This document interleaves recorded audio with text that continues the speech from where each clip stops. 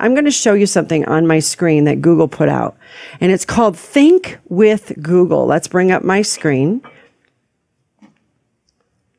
Thinkwithgoogle.com actually is going to show you a lot of the data that's been disputed for so long that people are, no, Pinterest is leading the way. Oh my gosh, if you really have a business, you need to get on Pinterest. No, you need to get on Instagram. No, Twitter is leading the way. I mean, seriously, you're all missing it. We need to all get on Google+.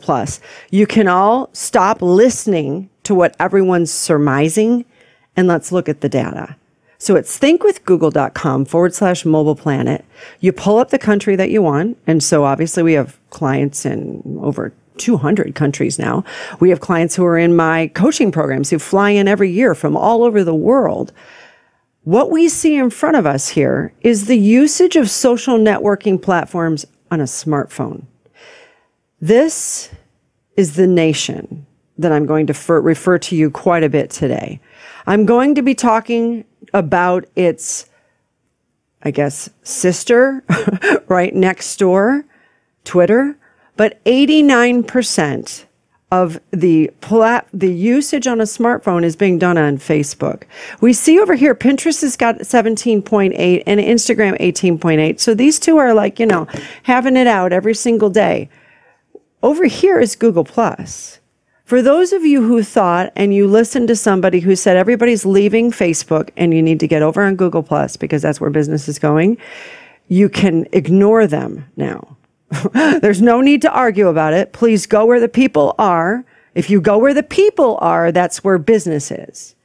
You see, I've been a copywriter for 18 years. In all of the years that I've been online, I've been writing my own copy. The interesting thing is that you need to go where the people are. So the next time somebody says to you, no, direct mail is still leading the way. Someone says to you, no, infomercials are still the place where we're going to make the most amount of money, and so on. You can fill in the blank with any direct response marketing channel you want. There's no platform on the planet other than social media where billions of people are connecting real time, all at the same time, than anywhere else, anywhere. So I don't care if you're a major news network. I don't care if you're one of the multi-billion-dollar brands that I now have the absolute honor of really being the brainchild behind everything that's going on in their social media platform and even, tweeting and Facebooking for them. Or I don't care if you're a small mom and pop trying to make your first $10,000 online. Go where the people are. We see that on smartphones, it's dominating on Facebook. Now check this out. When we get into behaviors, now we're going to go on the behaviors of what's going on a computer. Now this is going to change a little bit. We are going to definitely see Pinterest rises just 1.3%. Okay, just a little bit here above Instagram. Actually, it's quite high. LinkedIn is there. But what's interesting to see is Instagram is built on this platform. Now, grab your pen and paper because I'm about to say something to you. And actually, we are in a global culture, and this little baby is steering it. So everything we're going to talk about today, I need you to take off some of that programming that you've heard. That seriously, Sandy, do you really think that people mind ads popping up in their feed? Seriously, Sandy, don't you think this is going to destroy Twitter and Facebook and Instagram? Well, if you go back, 18% of people are noticing, it could be multi-trillion now, a multi-billion-dollar industry driven by mobile ads. Okay, so think that through. They're spending a ton of money. They're using this device to make their purchase, and very few are paying attention to it. They don't say they even notice it. Usage of the smartphone, which is very interesting at the beginning of their journey. Look at this. 31%, 29%, 42% say they don't use my smartphone in all of these situations. But what's very interesting is that in the middle of my shopping, I'm going to be on this baby asking my friends what they think about the product. Maybe I'm going to go on Amazon.com. That's what I do. I mean, I go into a store and I just scan the code and it pulls up on Amazon and I can read hundreds of reviews.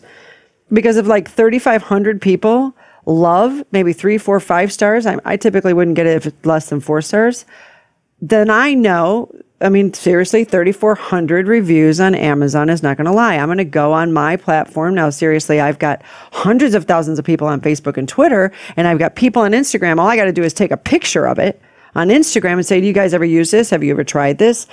Now, what I want you to really wrap your mind around, there's a lot of people who say, is using ads really the way to build a brand, to build marketing, to direct like your marketing path, you know, as far as growing a large community on Facebook and Twitter? Is that the best way to do that? Some of you might say, seriously, Sandy, did you buy 295,000 followers on Facebook? No, I didn't. What I did is what any good direct response marketer does. I spoke their language. As a matter of fact, I didn't pitch them. 95 to 97% of my ads, and some of you are about to just like go, what did she just say? Do not even have a call to action on them on Facebook and Twitter. But I'm going to show you why in another session. But I go where, remember, the billions of people are.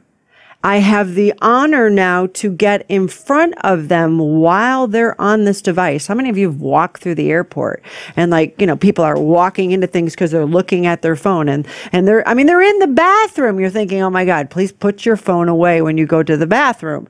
What's interesting to me is that this whole culture is being driven around this little device. This is where your advertising efforts should be focused.